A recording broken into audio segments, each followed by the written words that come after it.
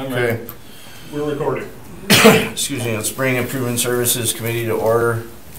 Let it be recorded. Johnson, Nicholson, Burnett are present. Worry is excused. Need a motion to approve the agenda. Motion by Johnson, second by Burnett. Under discussion here, none. All in favor? Aye. Nays, motion carried. Motion to approve the minutes. Motion by Burnett, second by Johnson. Under discussion. Here, none. All in favor? Aye. Nays, motion carried. Number one. Consideration, possible action on the request by Richard Monfiles to rescind special charges $58.30 at 2931 Beth Drive. Director Grenier. Received a request from Mr. Monfiles on July 24th. He's asking that the charge be waived. There was I believe there was a sofa that was collected from in front of his building. He said he spoke to both of his tenants multiple times, and both insist that, it was yard waste that was at the curb on Zealous Drive was not theirs. Based on his experience with the renters, he believes them. They also, both renters know that there's only a spring and a fall collection. He's never had an issue.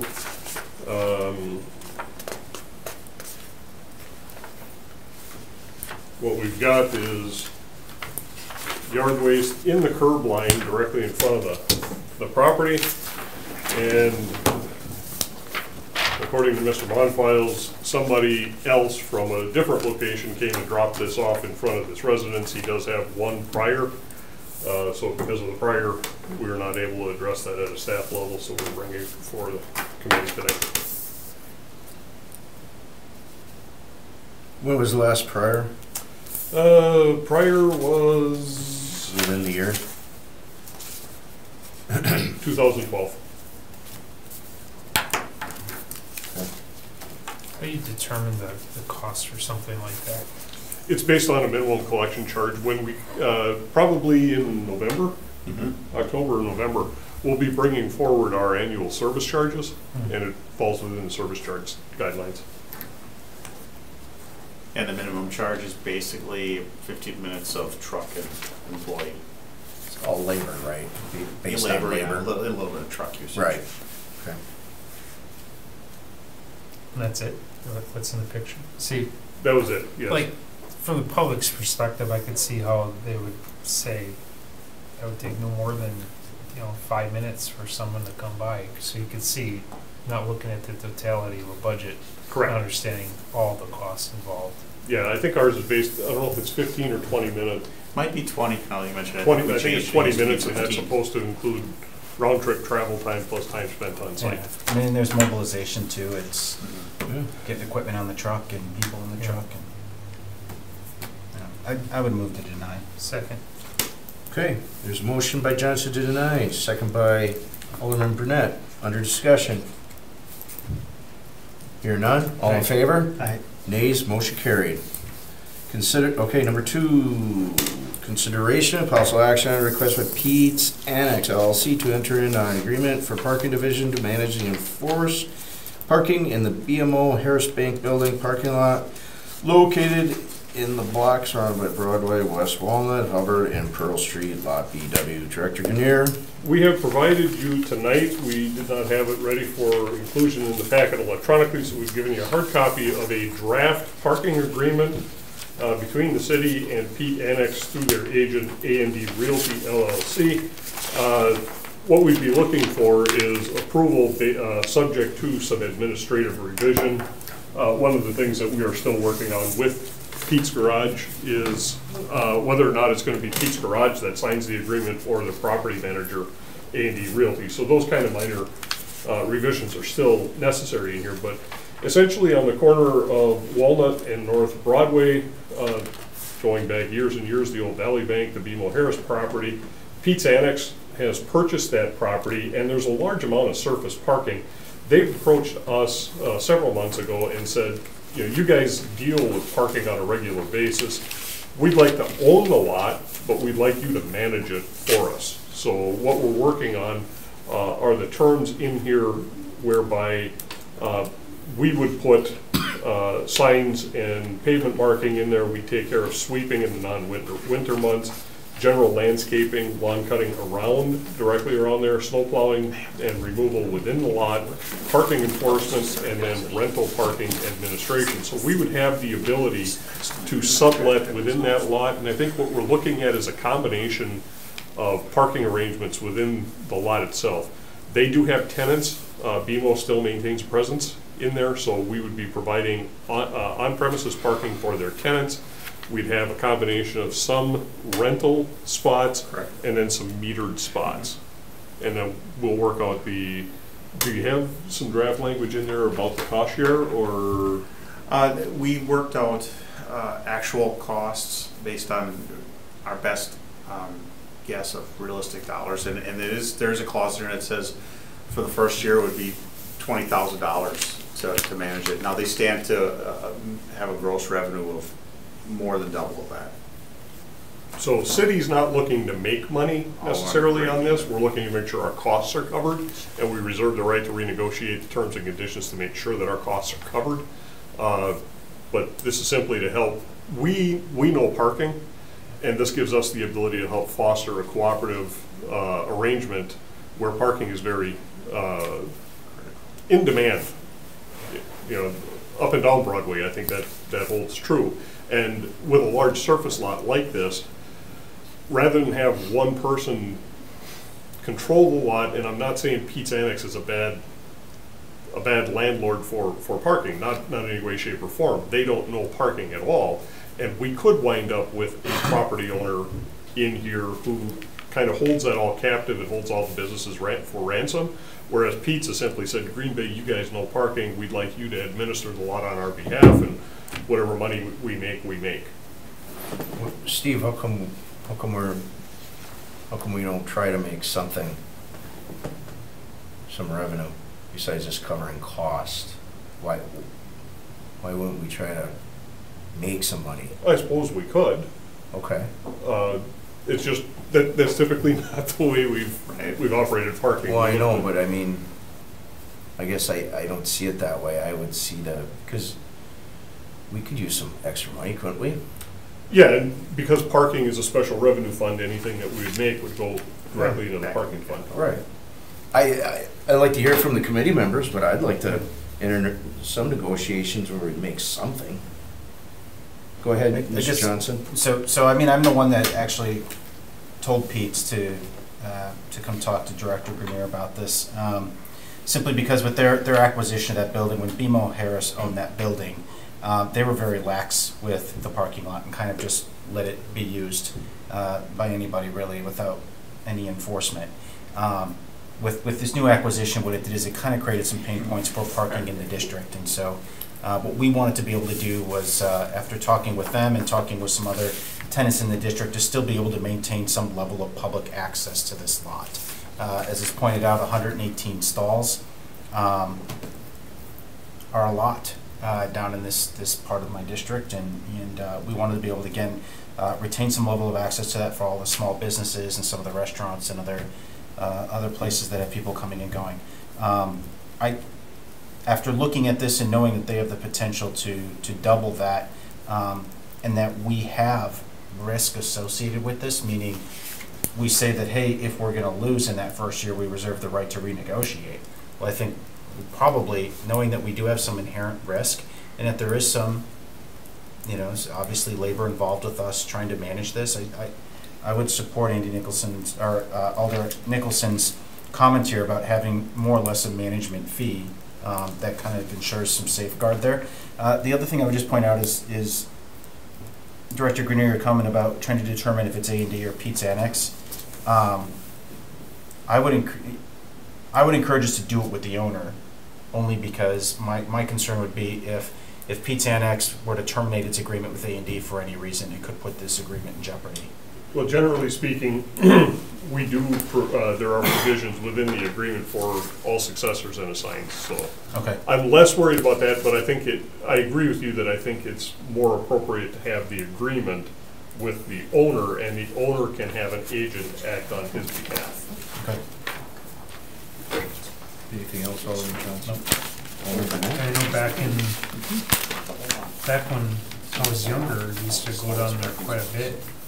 The West Picture Show was kind of a happening place, and I know that parking was very confusing. You know, a lot of times you just park there and just assume that it was a private lot. In fact, I used to work at that BMO Harris Bank when it was M&I Bank, and even then as an employee of that bank, I was still confused. So I think there's got to be some benefit to the city to have those public parking spaces available. So on the face of it, I kind of agree, but I agree with Alderman Nicholson. There's got to be some sort of profit or additional revenue to the city. I don't know if the city wants to get into the practice of, you know, providing services to a for-profit business without some revenue to the city, because it's our staff that the resources making this happen. So I don't know. Where do we go from here if we approve this? Is this sort of that weird thing where we approve it and it still goes to the council, or? Well, yes, it'll still go to the council, and if you have a suggestion, and this is no way an endorsement, but just something for consideration. If you have an endorsement like cover costs and any revenues above and beyond costs incurred to be split between owner and city at an 80-20 or a 90-10 or whatever kind of a ratio, we would definitely go back to the owner with that suggestion. Question, Steve, if they went with a different company to do the maintenance, or, yeah, the maintenance instead of the city, what would they pay, roughly? I mean, we're going to save them some money, aren't we?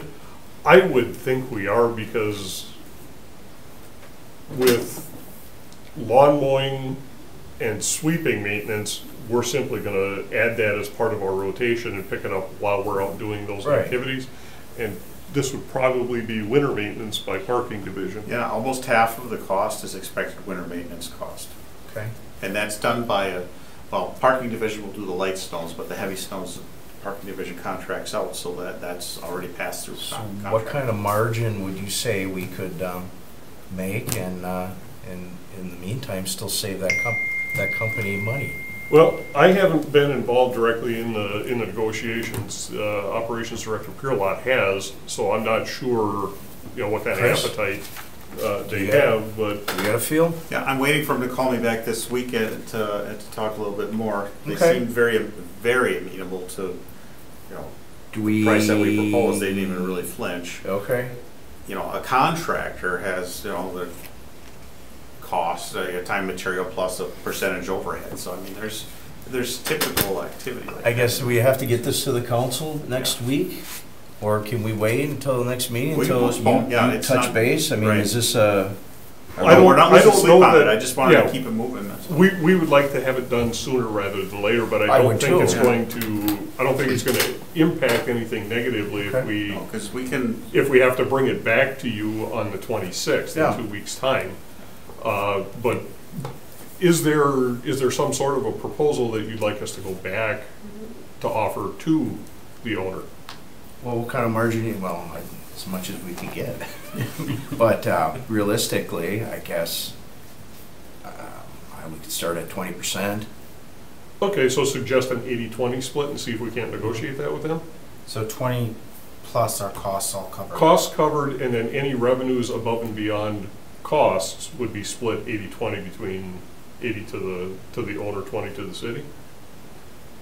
This is a little bit foreign territory for us because we've always done break even. Yeah. Right. All the years that I've been. I know in the past I basically disagree with pretty much with a lot of that, but I always thought we could try to make something. Not necessarily the DPW. I remember talking to Jerry Hansen, his department, not sheriff, police department, but anyway. So when you say 80-20. So let's say, just for sake of Give me an discussion, example, please. For sake of discussion purposes, this brings in gross revenues of $120,000 a year. Okay. And $20,000 of that is our actual cost. So that we get paid the 20 for actual cost up front. That leaves $100,000 of money that's above and beyond costs. Right. That 100,000, 80,000 goes to Pete's Garage, 20,000 comes to the city. We'd split any revenue above and beyond costs at an 80-20 split. And I picked the 80-20 because 80-20 and 90-10 have been two of the numbers we've used on pay-go TIFs quite a bit. So those numbers kind of pop into my head right away. It's a start. Yeah, and realistically, just an FYI, What do you my guys projected revenues, because they haven't started, so you don't know until you experience it, is probably going to be a hint over 50,000 gross. So under an 80-20 split, we could expect to make about $10,000 a year. I'd be more comfortable with the flat cost, kind of cuts down the administrative, trying to figure out what the profit is, the bookkeeping side of their operations, how much the tenant pays per, it just seems like a lot. But we're taking that in. We take the money in and give it to them, so we can just. Yeah, just we're send them the a check. ones who are collecting all the revenue from the lot. We do all the work. Okay, okay. So we're already doing the bookkeeping on it anyway. Okay, so that's good. It seems like a reasonable place to start to me, Sure. and again, it's, if we don't manage it, they'll obviously manage it on their own, and then we have potentially restricted or no access for public parking, and that would be my greater concern. Right, I agree. And so, to your point, we can get 20%, and then Yeah. use that almost as a benchmark or a standard as we start to renegotiate some of these other contracts. Yeah, we'd be happy to go back Let's and, try it. okay. What are you looking for a motion then? I think to hold for 2 weeks and direct staff to continue negotiations with starting with a proposal of costs covered and excess revenues split at 80-20. You want to make that motion? I'll move that. Johnson. Second. Alderman Johnson made the motion, seconded by Burnett. Under discussion here, none, all in favor? Aye. Ayes, motion carried. Number 3, consideration of possible action by On Broadway Inc. and Green Bay Metro Transit for a public trash can at the bus stop on the southwest corner of Dousman Street and Chestnut Avenue. Director Grenier. I'm going to have Chris Beerlot take this one. Chris? Yeah, I spoke with Brian, who had taken in some comments, suggestions from constituents, residents in the area. I talked with Transit Director Ed Kiewitz. She was not opposed to that idea whatsoever. We do, Public Works does this for a living. We put out public trash cans and collect them. And if it's necessary, yeah, it helps keep the area clean. Absolutely. It's a very popular bus stop. Okay. Recent shelter, so people do congregate. Right. It's a subway, right? Is that where that Yeah, right by the subway is? subway. Yeah. Essentially, Subway they put in save a a lot. new bus stop, and it's creating a lot of trash, and no place to go with it. Sure. Entertain a motion. Move to approve. Motion by Burnett, second by Johnson. Under discussion, here none. Aye. All in favor? Aye. Nays, motion carried. Number 4, consideration of possible action on request by Green Bay Metro Transit to place trash cans at the new transfer station in the 2200 block of Main Street and have the Department of Public Works add that stop to its collection route. We put a transit hub over on the far east side off of the access road near Auto Plaza Way in Main Street on the south side of Main. So kind of in front of where the new... By Taco Bell in there? Yeah. Pizza Okay. Ranch, Taco Bell area. All right. Yeah, Pizza Ranch, yeah. Okay. Okay. And because it's a hub, you no longer have to come down to the transit station to switch buses. You can get off one bus at that hub and pick another bus up. So it's kind of like a mini transit location. Those are awful busy and they do wind up generating a lot of traffic. People get on and off the bus, they've got stuff they want to throw away, and they become a litter collection point. So rather than have the area look bad, Metro Transit and DPW agree that trash cans should probably be located here. They're going to fund the can, Yes. so they'll buy the can, we'll take care of dumping it. Questions? If not, entertain a motion. Move to approve. Motion to approve by Burnett, second by Johnson. Under discussion. Hearing none, all in favor. Nays, motion carried. 5, consideration of possible action on request by the League of Wisconsin Municipalities to adopt the Strategic Transportation Aid Resolution. Director Grenier. Included in the packet electronically that we submitted to you is a draft resolution that the Wisconsin, or League of Wisconsin Municipalities has created that they are looking to have cities across the state adopt. So I'm trying to, I apologize, I don't have a hard copy of the. Take your time.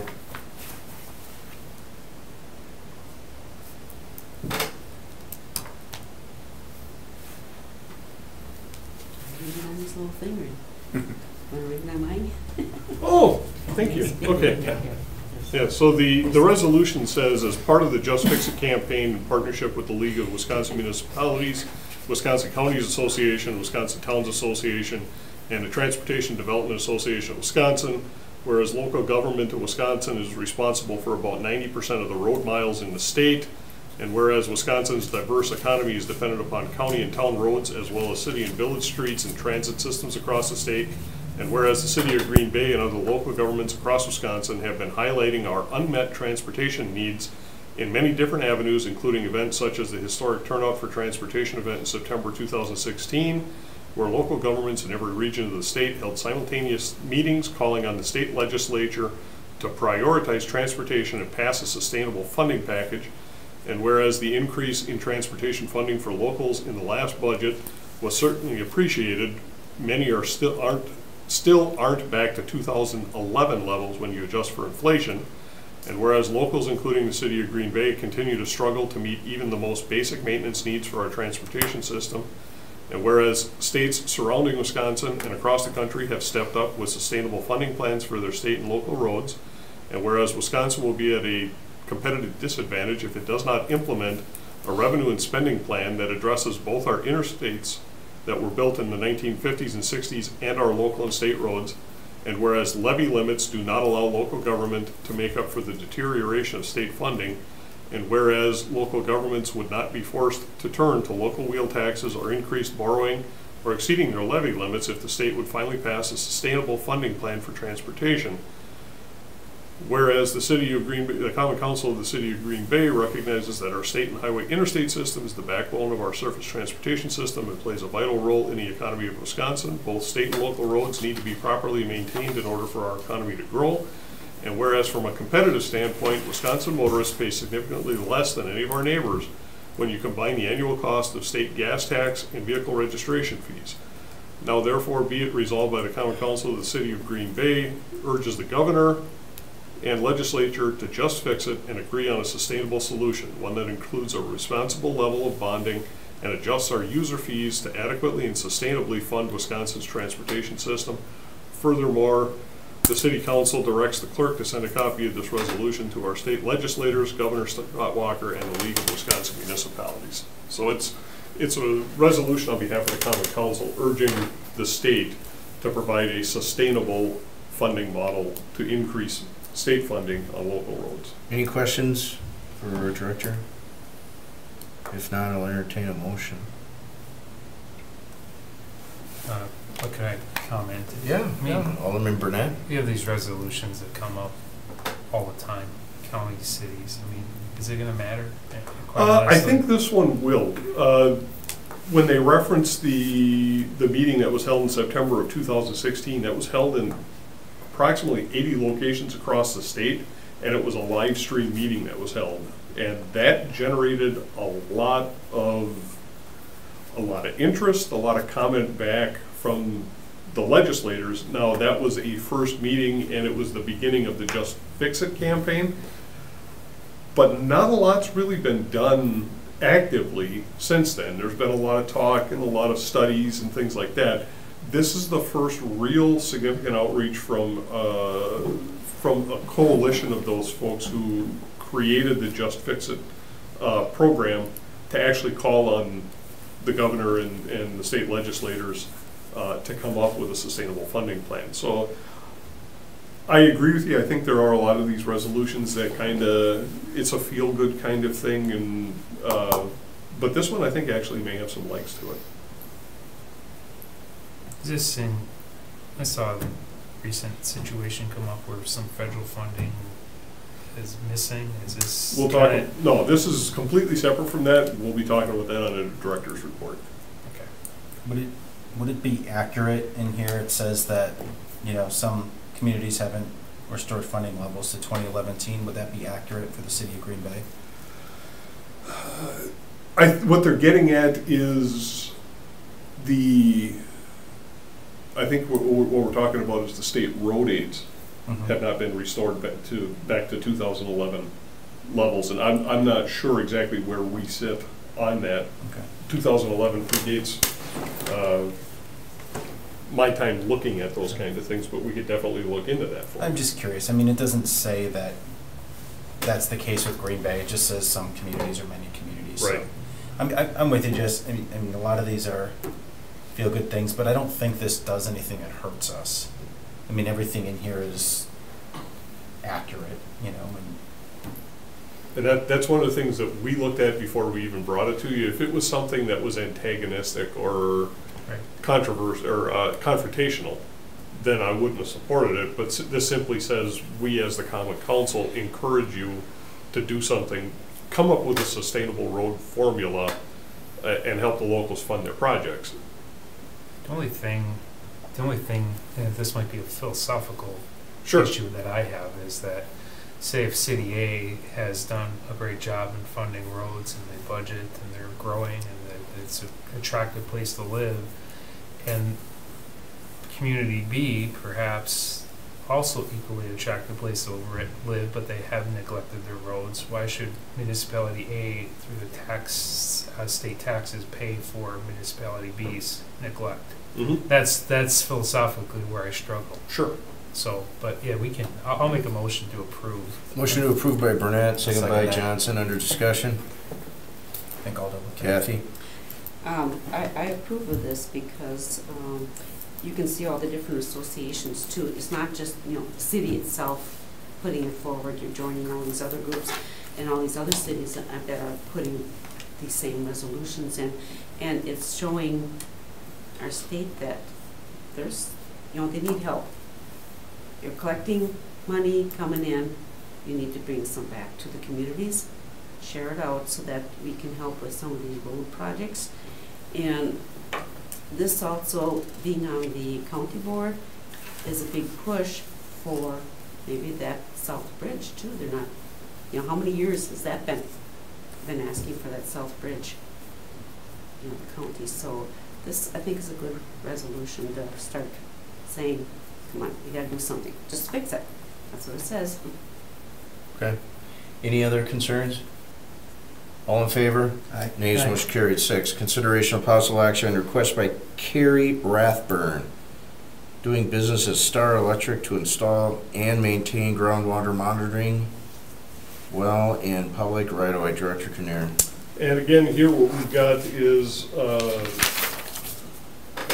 believe this one's up off of Belt Avenue.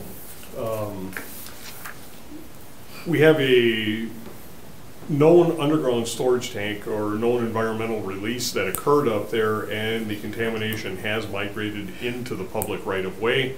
The Department of Natural Resources, as part of their process, requires any potentially responsible party to define the degree and extent of contamination, whether that crosses property lines or not. So Star Electric, who's the responsible party in this case, has approached the city. They would like to put a monitoring well in our right-of-way and determine degree and extent of contamination should that exist. This is a normal course of business. We encounter these quite often. There is a hold harmless agreement that goes along with this. The petitioner is then responsible for all costs associated with installation of the well, all the sampling that goes along with that well, and then proper abandonment, and then filing all of the required reports with the Department of Natural Resources after the well is no longer needed. Because it occurs in the right-of-way, it doesn't make us a potentially responsible party. We incur no liability nor additional costs associated with this, except if we happen to be doing a utility contract or a street contract and we happen to encounter those contaminated soils or groundwater, should they exist. We're responsible for those disposal costs, but that happens whether they have this well or not. Okay, questions or concerns? Move to approve. Motion to approve by Burnett, second by Johnson, or discussion. Hearing none, all in favor? Nays, Aye. motion carried. 7, consideration of possible action on a review and award of bids for rubber surfacing for the downtown Pocket Park project. Director Grenier. Okay, the Pocket Park is the one that's going in along North Adams Street on the Bay Lake City Center project, or property. If you remember, we had this out for bid. It came in significantly overpriced. So the Parks Department has rescoped this. They're doing a lot of the work with in-house staff. But one of the things we do have to bid out is the rubberized surface. So that was turned over to the purchasing department. Purchasing department went out. There were 2 quotes that were submitted back. The first is from the low responsive vendor is Northland Recreation LLC. Total cost is $31,743 plus a $4,899 option that, due to the steep nature, recommendation that the top coat be increased from a 3/8 inch thickness to a 1/2 inch thickness. So total cost of this purchase would be $36,642, and this does carry an approval by Parks Department. They're good with this this award. Any questions or concerns? If not, I'll entertain a motion. We move to approve with the recommendation of 1/2 inch thick. Rubber. Yeah, the coat, the 1/2 inch thick Okay. coating. Motion by Johnson to approve. A second. Second by Burnett. Under discussion. Nothing? All in favor? Nays, Aye. motion carried. 8, consideration of possible action on a request by Alderman LaFave to extend special assessment payments for pavement construction from 5 years to 10 years when requested by residents. Kathy? Yeah, this is especially for my district, the street, Smith Street and St. George. They could not be put off till next year to take advantage of the wheel tax because they tie in specifically the sewer system, right, into the Webster Street project. So they had to go through this year. And as there would not be money to exempt them from those special assessments, or it'd be hard with the wheel tax, take them off. So one person especially asked me, could they extend the payments out?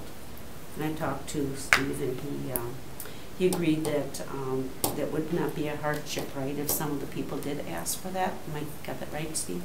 Correct. This really would only apply to those pavement those pavement projects that are in the current 2018 year. Anyone who had a project prior to this either has paid their assessment in full or is already on a payment plan, so it would be difficult for us to go back and redo that. So it's really only those 2018 projects that kind of got caught in the middle when the wheel tax was being discussed. It's a little bit of a cash flow. It really boils down to a cash flow question for us. And given the fact that the project was substantially smaller this year, or the program was smaller this year than it has been in prior years, we would be able to handle that cash flow up front. When we build the capital improvement program, we're counting on getting those revenues in. We simply need to carry that as a 10-year, if requested, we'll carry it as a 10-year accounts payable as opposed to a 5-year. But again, because the program was smaller this year, what could have been a little, kind of a significant hit for us, I think is manageable. So we would be okay with this. Any questions or concerns, Johnson? How many assessments are there in 2018? Oh, that geez, would potentially be eligible for this? Offhand, I don't know. 100, 200, 500? We're less than 200. Okay, and is 5-year the default? I mean, Yes. upfront or 5 years correct. at this rate? Okay, and so would we notify those individuals that they have a 10-year option, or would they have to know to come to us? I guess we would leave that at your pleasure if you would wish us to. We have the mailing lists from everybody that we sent out because we had to notify them of the public hearing, the assessment hearings. So it wouldn't be a very big deal for us to go back and say common council has taken this action. Should you desire to exercise that option, it's available to you. And do they pay the same rate, that interest rate to cover the bond expense? If I recall correctly, is that the same for 10 years versus 5? Yes, it would be, because you're paying the you're paying the interest rate based on the bonding rate that we took out. Okay. So once we establish that rate for that payment schedule, that rate or that interest rate stays effective. As a matter of fact, what we do is finance department computes what the total cost would be, similar to what you do on a mortgage. They know the interest rate, they compute the 10 payments, and then divide it equally by 10 and back calculate into what your annual number would be. Isn't this something that we already do, 10 years? I mean, by special request? Only for commercial, or other than residential. This Got would make this available. And because commercials, they pay a higher rate than the residential assessments do, and a lot of times we wind up with small businesses that don't have the wherewithal to pay that assessment within that 5-year period. We have historically allowed them to go on a 10-year plan. Thank you. Kathy? And also, there will be people that will pay it in full. Absolutely. So you're not going to be doing that. And some people will want to just take 5 years instead of 10 years. So you're not probably going to have all of them say, well, we want to do it 10 years. Mm-hmm. And oftentimes what we find out is once they find out that there is interest associated with it, they tend not to want to pay that 10-year plan. Mm-hmm. Alderman Burnett? I'm fine with it. I think it reduces the sting for folks who have to pay a special assessment the same year we establish a wheel tax. So I don't know if the appropriate motion would just a simple move to approve. Yes. Public Works will figure out the Motion to, there's a motion to approve by Burnett, second by Johnson, under discussion. Hearing none, all in favor? Nays, motion carried. 9, consideration of possible action on a request by Alderman Worry to review how sidewalk replacements are funded. Can we hold this up until Mr. Worry's at our next meeting? Absolutely. move to hold. Motion to hold by Burnett, second by Johnson, under discussion. Hearing none, all in favor? Aye. Nays, motion carried. 10, consideration of possible action on a request by Department of Public Works on proposed 2019 parking division rates and fees report. Director Grenier. We have provided you tonight with a hard copy of this year's proposal for 2019 parking division rates and fees, and I am going to have Chris Pierlot give you the overview on what we are talking about. Basically, you know, we do the rate analysis versus upcoming proposed operating budget for the upcoming year every late summer, August, June through August, and then we come up with a proposal because we got to balance the budget because parking is standalone. Based on what we saw and what we have seen in the past, we have not increased rental rates for the last 2 years. So, and obviously we got to keep up with our own expenses because it's parking is standalone, not funded by the tax levies. So we're proposing to increase rental parking rates by 2%, which is pretty typical maximum. We would not change any rates that are currently being charged in the Adams Street lot at parking meters or in the river ramp. We would propose to increase parking rates in the ramps from 75 cents per hour to 85 cents per hour. Then they would be the same as our parking meter rates. So the parking meter rates are already 85, but ramps are behind them. We didn't do anything with ramps for, I don't know, I think it's been 3 or 4 years. There's an attachment, I can tell you exactly how many years. No change in parking citation rates. We adjusted those with a couple different ones over the last couple of years. They're pretty consistent as to what's happening in the region and the state. We would continue to accept credit card payments with no extra charge to parking patrons. You know, parking division just absorbs the fees associated with that. There was some discussion up front, and the reason I put that in there to affirm that was there's some discussion and question, should we add that on? That, you know, because that kind of makes parking division go backwards, but believe it or not, and I'm sure it's easy to believe, since we started accepting credit, the payments, it seems like there's a little bit more revenue generated. Not, you know, people don't carry change in their cars to pay meters. deal with passport parking, you know, like the apps, and pay their citations online. You have less delinquency. It just works out. So the fees that we pay minimally, it's far outweighed by the benefits that we've seen. I got a little purse in my car with quarters in. Yeah. And just for clarification, under item 1, the rental rates, that's for our long-term or monthly parkers. Right. So that would be not only at the ramps, but also in the surface lots Any service parking lot that we manage.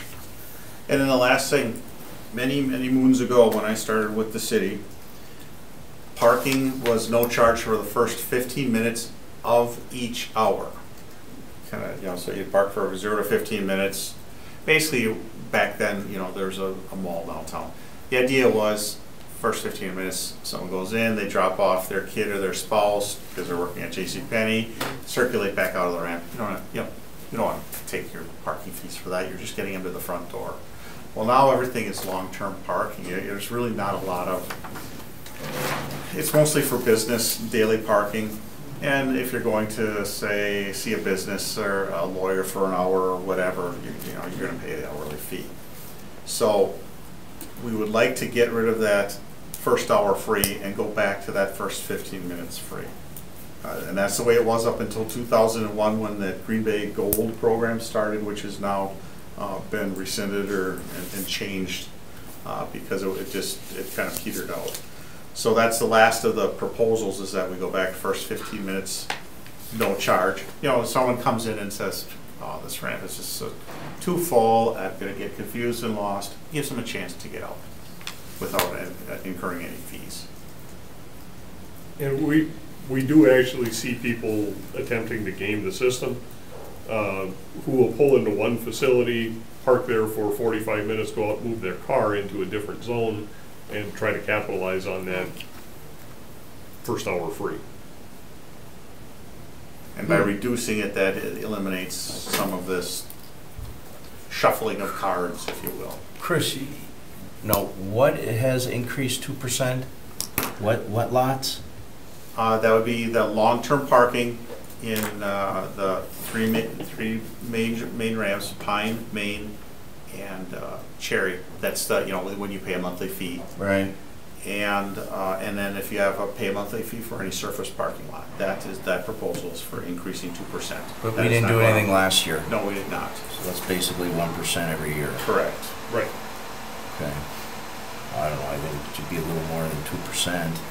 That's I my think opinion. Probably is though by the time, because they round up the dime. Right. Yeah, and actually the bottom line, it's my responsibility as general manager of the parking division to make sure that parking stays solvent into the future, and we look at that, and at the end of the year, assuming everything pans out, and I try to budget conservatively, especially for revenues. You don't want to say, oh, we're going to make $1 quadrillion, and you only take in, $1 million, whatever. So there's some conservatism built in, but at the end of the year, if everything pans out as projected, based on what we know, there's still going to be a decent amount of money put into the capital reserve for parking. So parking is not hurting. Well, what about the parking ramps? I mean, we have debt on that, don't we? And parking does pay back the bonds to the city. The city's paid the bonds, and then we paid them back. There is debt retirement. That's all built into the operating budget, and there's still money being put into capital. Right, but I remember right now there's still some debt service associated with the Cherry Street ramp, and I believe within the next 1 to 3 years, I can't remember exactly where we are. Something in there, like 400,000. We should, yes, it's a little bit north of $425,000 a year that we're paying off for that, and that debt will fall away. Then what we'll do with that debt service payment that's currently in the parking budget is that will go into a capital fund to help build up reserves for the next. And we've got a ramp coming. Right. We just ran the numbers with some of the patrons we've got coming online. With Humana moving out, but Imperial moving in. Now the Schreiber is fully staffed with Associated. With Foxconn coming into the Watermark building, with Metro being fully occupied, City Deck Landing being occupied. We are currently operating Main. Anytime that there's an activity at the KIA Convention Center, Main is overflowing, and we've got spillback into both Pine and Cherry. And that happens, that's a good problem to have. That means KI Convention Center is working. Our monthly passes at Cherry, well, our daily occupancy, our over 600. physical fixed count, we are over 75% occupied in Cherry every day. The There's Cherry 800 Street ramp. stalls, so it's starting to close up on extra space. And we don't have Foxconn in here yet. That's 200, We're still in that. 250 people, plus we got ISG coming on the third floor of the Watermark. That's gonna be another 50 people looking for parking. We still have debt. We got about 1 to 3 years worth of debt left. And again, that's already in our budget. It's Right. built, yeah. And then once that debt has fallen off, then we will take that debt service payment, we will stockpile that for future needs, but the future needs are a lot more imminent than we may think. The proposed 2019 parking budget, with the debt already in the as a line item in the operating budget, there's still projected almost 400,000 going into capital, which is that rainy day savings account. So parking's doing okay. Yeah, okay, but I think we could do better. I mean, that's my opinion. I'm just looking out for the citizens of Green Bay. Yep. I don't like giveaways. So I'd like to hear the opinion from the committee. I have to, whenever I go to Appleton or whatever, I don't really notice parking meter rates or parking ramp rates list. They're crazy amounts of money, like Madison or Chicago or something like that. Where are we at regionally? We're on the low end. We're in the zone, but we're toward the low end of, say, a median area. I don't have the data with me, but Appleton, I believe, I think they're $1 per hour in the ramps. Sure. And we're proposing going up to 85 right now, from Yeah, 75 to I would say, 85. from my time on the council previously, I've always felt that the parking division was well ran, and obviously are looking out the best interests of everyone involved. I do think we could probably increase it just a little more, rather than more than what you've already proposed, because then a year from now, 2 years, we inch it up 5 cents, 10 cents here. I'd rather make one not substantial, but a little more than maybe 90 cents, rather than inching up a little bit each year. Yeah, 85 makes the budget solid, and if we put money away, 90, you're not hurting my feelings. It's more revenue and more money that's going to help, balance out parking. Alderman Johnson, do you have an opinion? So I just want to understand how this operates. I mean, the parking division is completely self-sustaining. Correct. So if there is an overflow, does that money stay within the parking division? That's what grows the capital fund? Yes, And if there's a deficiency, does that come out of the capital fund? that comes out of a rainy day fund, yes. Okay. Do you recall the last time that we've seen a deficiency? Has it been a long time? Not in all my Ever? years, really. Well, There might have been we a couple ran- years where we cut in, but three years ago, we ran in the red. Okay.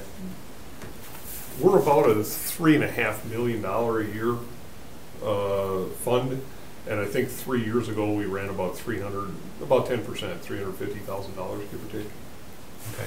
So pretty much that capital improvement fund, is that predominantly earmarked for that service on parking ramps? Is that the objective? No. It has been used for, some of that was used for,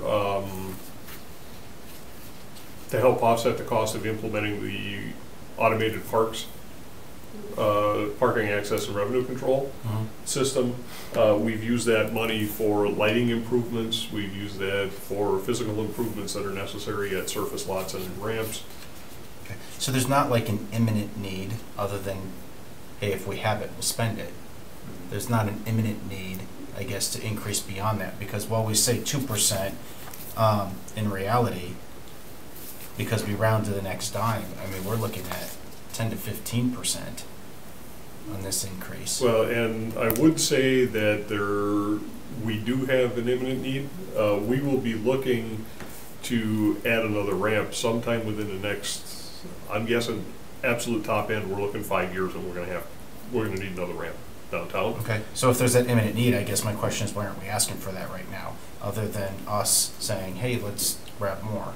I mean, no pun intended, I don't necessarily feel comfortable nickel and diming people if we don't have a need for it. Sure, if we've got the revenue, we'll spend it, but I don't necessarily think that should be the approach. If we've got a need for it, then I'd be more inclined to support it. But if it's just, let's add a nickel on there just so that we can get more revenue, I don't particularly feel comfortable about that. Yeah, we do the operating budget first, put the operating budget together and say, okay, we need 3.44 million for to operate parking division for 2019. Then we go back and like, okay, what are the revenue projections going to be with this year's revenues, and then do some sensitivity analysis in Excel spreadsheets and come up with a proposed palatable. I try to propose palatable rate changes as opposed to, you know, well, 75. Let's ask for $1.10. You know, not big jumps. Something that's more, you know, easier on the patron, but it still keeps parking division solvent and helps build the future capital fund for our future needs. And we're doing that at 2%. And again, I mean, when we talk about nickel and diming, the people we're nickel and diming are probably predominantly the residents of Green Bay who are paying that fee. And so if 2% is what's needed to keep the budget in balance, I'm more inclined to support the proposal as opposed to tacking on an additional fee. I guess I disagree. I guess it's a matter of opinion, nickel and diming. We do have a need, don't we? We have a ramp coming in 5 years. There will be a ramp in the. There's a need out there. We may as well start planning now.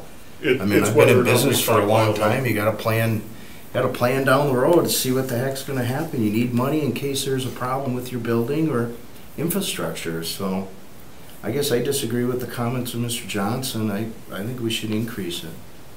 So. And where does the 20% come in? If we're increasing it 2%, but rounding off rounded to 20? Rounded to the next What that means is, let's say a monthly rate in a ladder ramp would be $50. You increase it 2%, that's $1. It goes to 51. But let's just say the math comes out to $51.23. Mm-hmm. You round up to 51.30. Yeah, and the 10 to 15% is definitely more relevant to the meter rate, not yeah, okay. the parking stall rate. Okay, I was just apologize for the confusion on that. Well, and the meter rates are not changing. The rental rates, the long-term rental rates, are what are going up by 2%. I believe our base rate is around 64.80. That number. Yeah, it's right around there. Okay. then Steve, if it was 3%, Well, would it be at 90 cents then? If my memory is right, and our base rate at the ramp is $64.80, Right. a 2% rate increase brings us up to 66.096, which would then become 66.10. So if we go 66.1. Yeah, it'll come up to 2.02 or whatever. 0.1 divided by 64.8, it comes up to 1.02006. So I mean, it is 6 thousandths over 2%. Guess I'm still confused. If you say 2%, Well, it comes out to $66.09.6, so we take that 9.6 cents and round it up to 10. at what? Well, at 2%, so it comes out at just a hair over 2. The 2%. Then at 3%, what is that then? Well, if we were to go 64, again, assuming this is 64.80 is the right number. Another 60 cents. It would go, instead of being 66.10, it would be 66.75 a month. It would add 65 cents per month to a parking pass. I'm sorry, how many? It, 70 cents, did you say? about 65 cents, 65 cents. right, per month. And it still helps the city, doesn't it?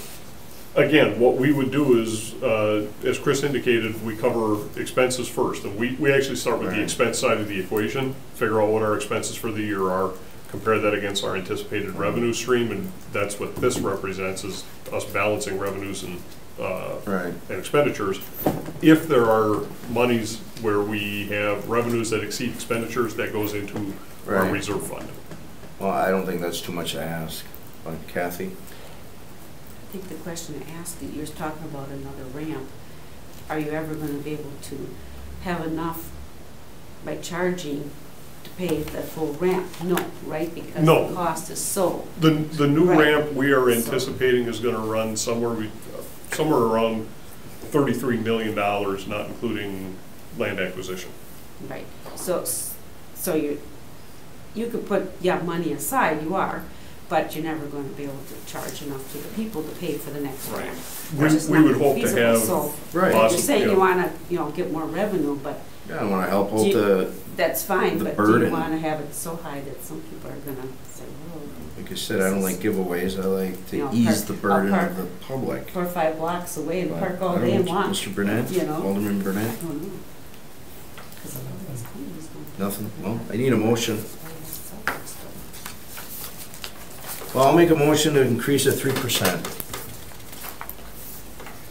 To approve with the increase of 3%. Right. I'll second that. Okay, there's a motion by Nicholson, second by Burnett. We're under discussion. Any concerns or questions? Comments? If not, all in favor? Aye. Aye. Nays? Nay. 1 nay. Mr. Johnson. Okay, moving forward.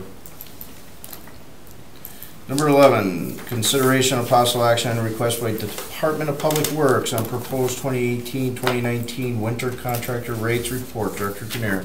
Each year, we contract with local contractors to help supplement our winter maintenance snow removal activities.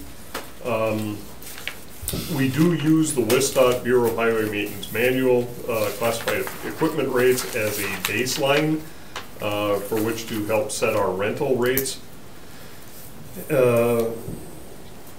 So what we're looking at is the state equipment rates plus a cost of $22 per hour for the operator, and then we round up, or round to the nearest $half.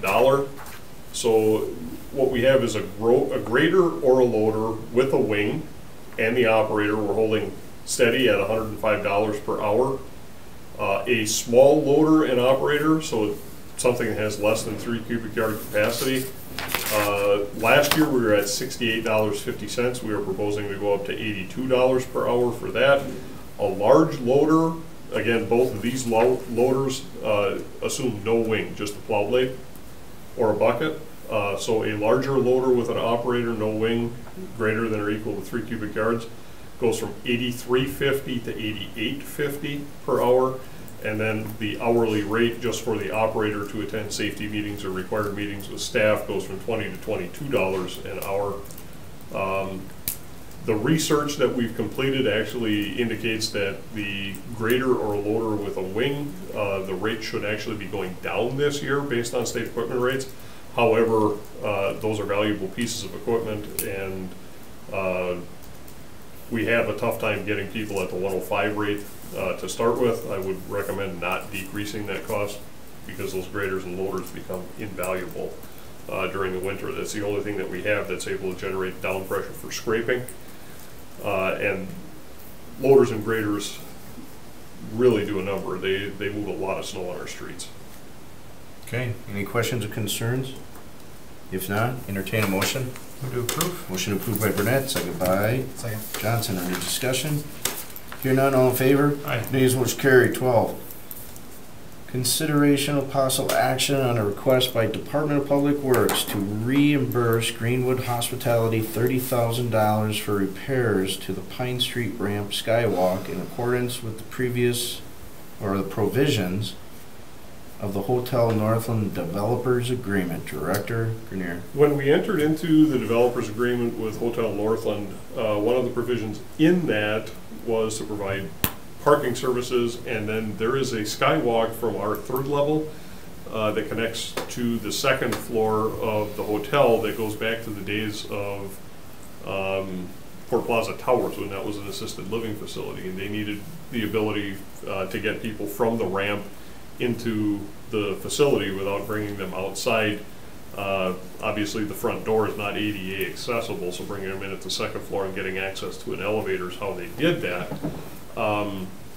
As part of that developer's agreement with the hotel, there was a provision in there that says that we are required to bring that back up to a current condition because it has been left largely vacant since Port Plaza Towers has been empty. What we have come to, what we are working through as part of this development agreement now, in order to get that back into a usable condition, we went out and we talked to the contractor who's already over there. That way we don't have mobilization costs and things of that nature.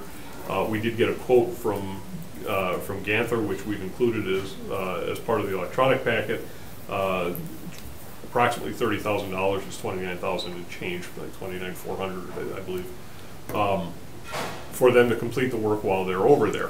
One of the things we are trying to, that's our responsibility either way.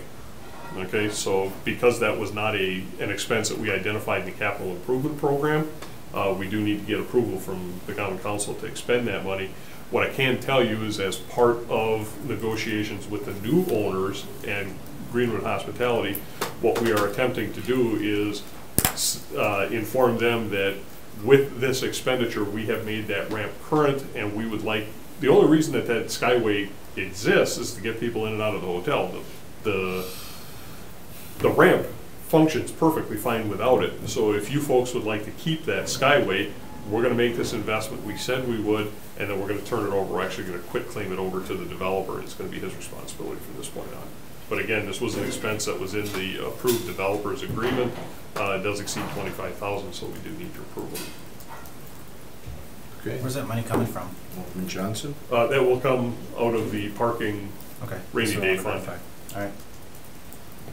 Well, this has been known for quite some time. This isn't something that's, We no have, offense to you, but kind of being slipped. no, not we by have you, been, but by the city. we have been working with the contractor who's doing the work on the hotel probably for the last 8 months or so, saying, guys, we need to do this work.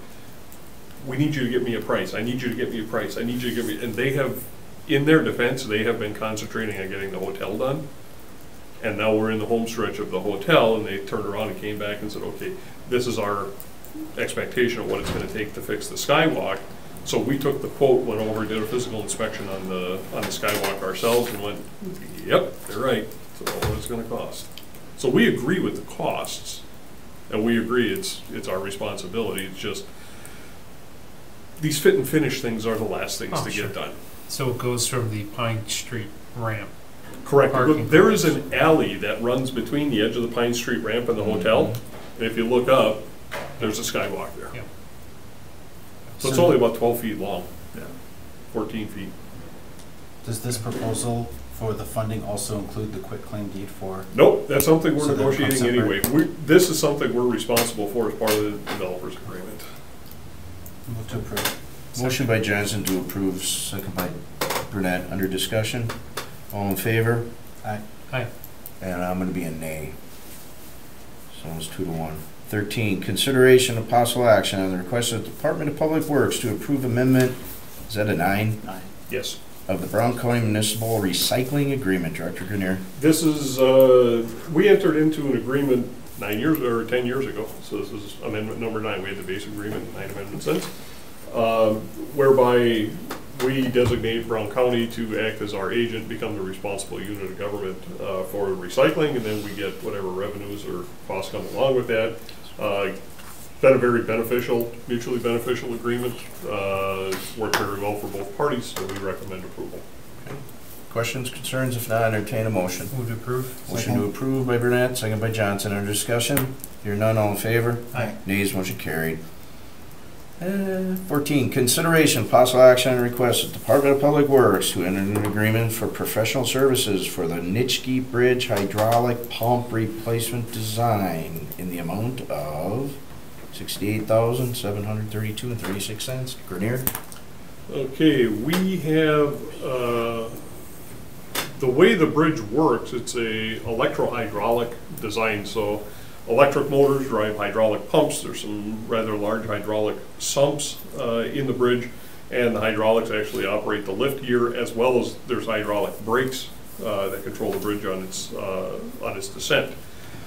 The hydraulic system has been largely in operation and functional since 1998 when that bridge was constructed, and that bridge, we own that, but the maintenance, we're reimbursed for maintenance by the state of Wisconsin because it goes across a navigable waterway on a commercial port on a state trunk highway.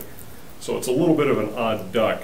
I'll be honest with you, when we got that bridge in '98, we really didn't get a whole lot of training on what we should be doing, so we've been doing the annual greasing and taking care of the lock pins and things like that. But the hydraulic system itself, we didn't have any experience with, and we didn't get a lot of good instruction. So last year, John Miller in our Special Projects Division started doing some investigation and found out that we should have been doing some routine maintenance and upkeep on the hydraulics system. So we drained all the oil, did a scrub of the hydraulic system, found out that after operating the thing for 20 years and really not maintaining it, we've gotten very, very lucky. We could have had some bad failures on the hydraulics, and we just didn't. So we did a lot of cleaning, got some things taken care of, and the consultant has told us that we've got some pumps and hydraulic motors that are past their useful life. Some of the control systems in there, it's a 20-year-old bridge. It's time for these things to start going out. It's no different than, you get 15 years on a car and you got to put brakes into it. Okay, so we're not building a new bridge at the tune of $30 million, but we do have to replace the hydraulic system to the tune of $500,000 kind of thing. Any questions or concerns? So what we're doing is we're engaging the services of AECOM, which is a large multinational engineering firm, on an office here in Green Bay. That's the old STS consultants, who have experience in designing these systems because our staff doesn't. Okay. Any questions or concerns? So it's budgeted. Alderman Burnett. Yes. It's budgeted as part of it. Okay. Move to approve. Motion to approve by Burnett, second by Johnson. Under discussion? Aye. Hearing none, all in favor? Aye. Aye. Nays, motion carried.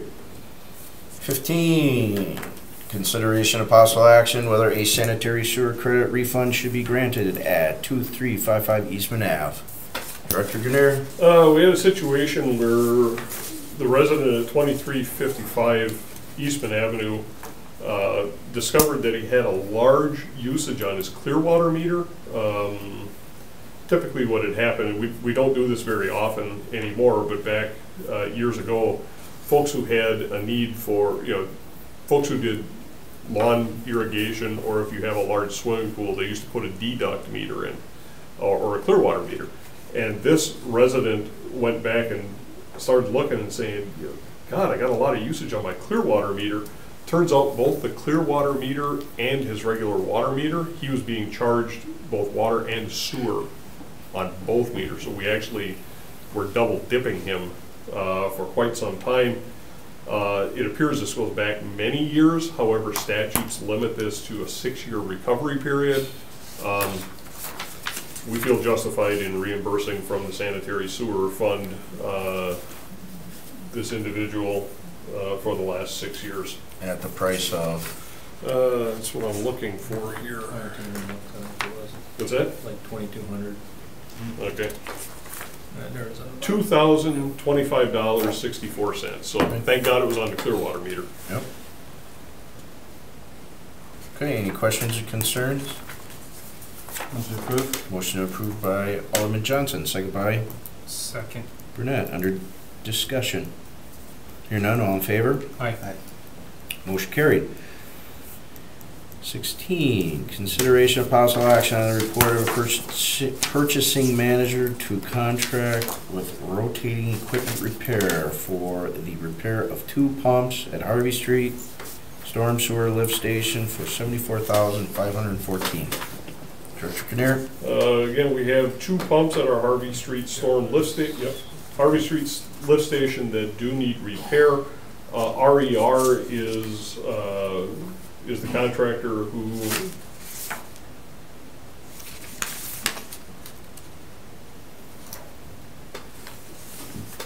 RER does a lot of our storm pump, and I think we may have talked about this at a previous meeting. Very few repair companies can cross over multiple pump manufacturers based on the pumps that we have. RER is a licensed distributor for those pumps and actually came up with a lower cost than the pump manufacturer itself. So we have been sole sourcing a lot of our pumps back to RER. What they have is they gave us back a quote $74,514. However, we also need $2,700 for the shipping of the motors to and from RER. So the actual cost should show up as $77,214. Now, the storm sewer lift station, it helps with flooding? Yes. Okay. Any time that we have stormwater, this helps lift that up and get it to an elevation where we can discharge it to a surface water body. How can we get one over on Schwartz and Mason Street? Because that was one of the designated areas when you had that map about 2 years ago. Right, we're working our way through it. Right Okay. now, we were doing the project that's been going on all summer on Elizabeth. I guess where is Schwartz on the list? That I would have to check with Matt Heckenheim on. Okay. All right, any other concerns or questions? Move to approve. Motion to approve Second. by Johnson, second by Burnett, under discussion. Hearing none, all in favor? Nays, Aye. motion carried. 17. Consideration of possible action on a request by Wisconsin Public Service Corporation for an easement across city-owned parcel 7-741-1 for the North Webster Avenue project. Director Grenier? What we have is a very small sliver of land that's on North Webster, immediately north of where the East River crosses underneath. So that would be up by Where the the, Star Lift Station is. that's up by the AFG clinic. Yeah. American Foods Group put that new clinic in. Right. So we got that lift station up there, and Wisconsin Public Service, as part of their utility improvements associated with the North Webster corridor, they're looking for a 12-foot wide utility easement across the property. 12 foot is customary to have as a utility easement in the front yard of any property. So staff supports this and recommends approval. Hey, questions or concerns? Second. Oh, Johnson, did you make a motion? I did, sir. All right, motion to approve by Johnson, second by Burnett. Under discussion, here none, all in favor? Nays, motion carried. Okay, number 18, I'm just going to read it out as report of actions taken by Department of Public Works. And this, And if anybody has any questions, just please speak up. Everybody okay with all of it? This is what they- Right. Yeah, this is Good, okay, would be a received place on file. okay. Maybe one question. Sure. Alderman Johnson. How many more properties do we have left to acquire over there? Full acquisitions, I think it's 3 or 4. That's all that's left?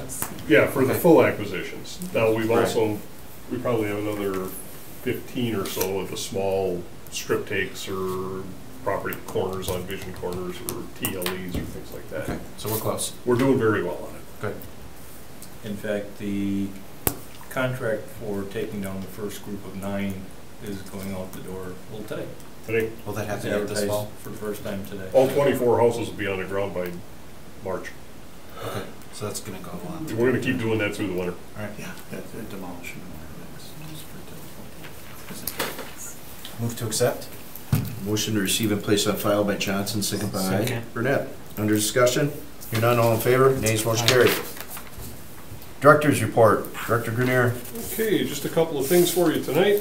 First of which is the real estate acquisition on Webster is progressing very nicely, and I was going to give you the numbers, but we just did that. We are in our third bulk collection for the year. This is also an overflow week, so if your constituents are asking, this is the week to do it. Snowplow Rodeo. City of Green Bay will host the annual American Public Works Association Snowplow Rodeo this Thursday at the parking lot at Lambeau Field. We're hoping for a repeat of last year when one of our staff actually won the statewide competition, then went on to participate in the national competition in Loveland, Colorado. So it's a lot of fun. If you get a chance to come out and take a peek at things Thursday morning to watch the guys going through the paces, it's pretty interesting. There's a written exam that's involved, and there's the truck. There's a truck that has 10 things wrong with it. We call it a disabled vehicle test.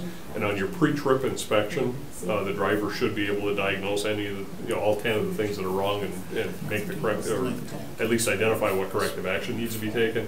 And then there's a physical obstacle course that the drivers have to drive on, and it is timed. So last couple of years, we've had about 140 participants from across the state go through the full exercise and compete in the rodeo, so a lot of fun. And then the last item I have for you tonight is relative to Gray Street, which Alderman Burnett had brought up. There's just a lot of confusion statewide. We don't exactly understand what it means, which is why the questions. The state, there's federal money that comes in from Federal Highway Administration through the Surface Development or Surface Transportation Block Grant, STVG program. And those funds pay for projects like Webster Avenue and Mather Street and Gray Street. And it used to be funded on a 5-year cycle, and Brown County's MPO, or Municipal Planning Organization, we are an entitlement MPO, one of 5, I think, entitlement MPOs in the state, so we have a set funding distribution, and that comes on a 5-year cycle. So about $3.5 million, give or take $17.5 million for the 5-year funding cycle.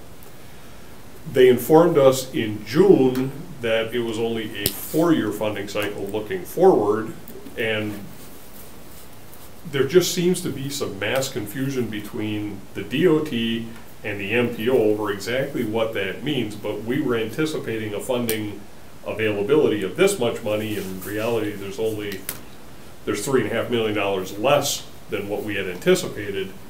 So the MPO had to make some adjustments, and there were 3 projects that were potentially impacted, one in Ashwaubenon, one in Bellevue, and Gray Street in Green Bay.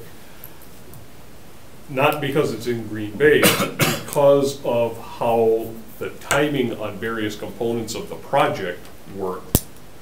There was no way to meet the deadlines that are imposed by the DOT and keep Gray moving forward with the move from a 4-year or 5-year cycle to a 4-year cycle.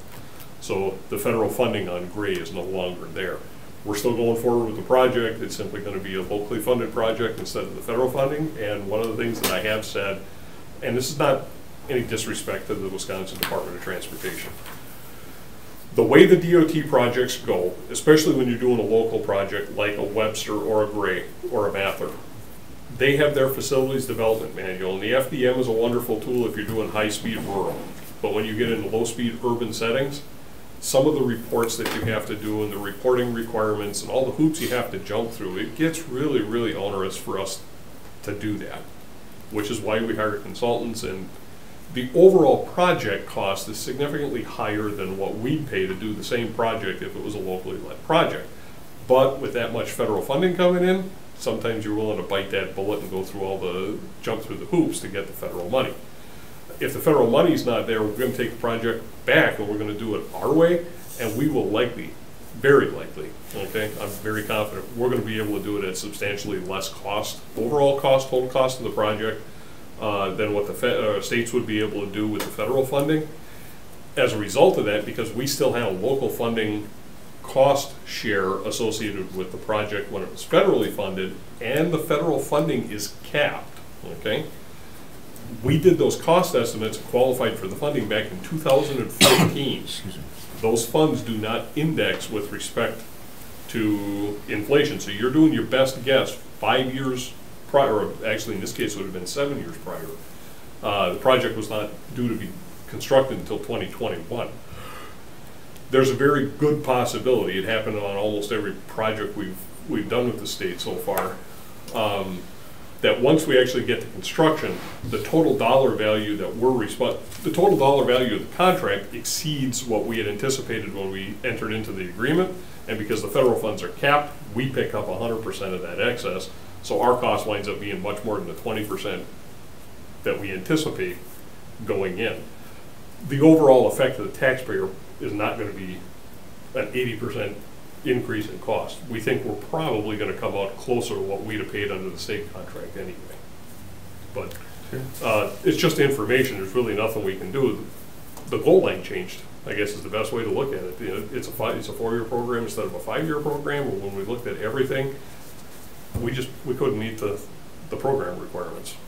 WBAY, their report made it seem the money just disappeared, as if it was diverted somewhere else. Well, and I worked with that reporter pretty extensively to make sure that we got an accurate report. And at the time that the report ran, or at the time that we did the interview last Thursday, there were a lot of unanswered questions. And I think if you go back and relook at that interview, that's exactly what I'm saying is, we don't know what this means. Somebody please explain it to us.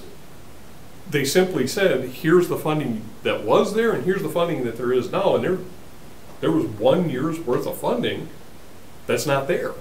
So we're asking, where'd the money go? If it was here last year and it's not here now, what happened? What we're hearing from the state is we're dealing with a planning cycle. So there's not actual money, it's anticipated money, okay?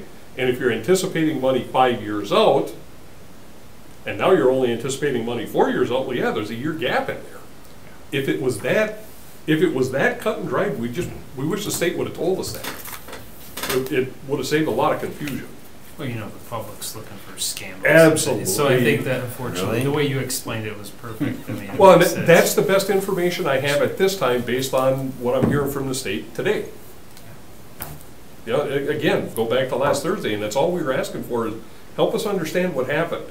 All you told us was last year in October there was this much money, and this year in June there's this much money, and okay, there's $43.5 million locally, $46 million across the state. Where'd it go? Didn't go anywhere. Money never existed. It was on paper.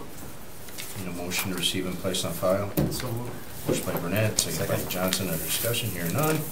All in favor? Nays, motion carried. Motion to adjourn. So moved. Motion by Johnson, second by Burnett. Under discussion, here none. All in favor? Nays, motion carried. I see you going back to your Wednesday meeting. Sounds like it. Yeah, I do have a concern that